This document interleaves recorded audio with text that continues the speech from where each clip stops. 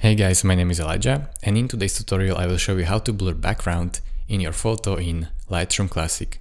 So in order to blur background, first thing you have to do is make sure you have your subject visible in your photo, and then go over here to this mask icon.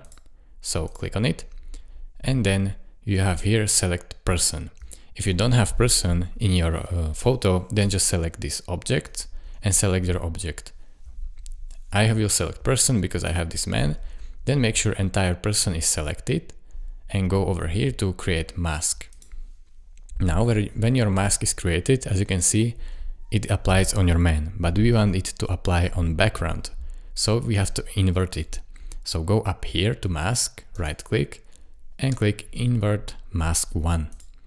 Now as you can see, the background is selected and not the man. Then you have to adjust it to blur the background. So go down here until you find texture and move it all the way to the left.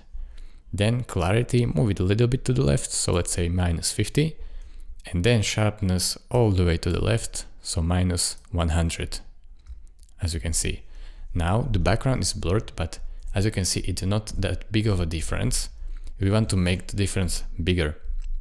So in order to do that, we have to copy and duplicate this mask. So right click on it and click duplicate mask 1. And now the difference is even bigger. As you can see, the background is blurred. You can do it third time if you want to, but I think this is enough for this photo. So thank you guys for watching. If this video was helpful to you, consider subscribing and liking this video. And I will see you in the next tutorial next time. See ya!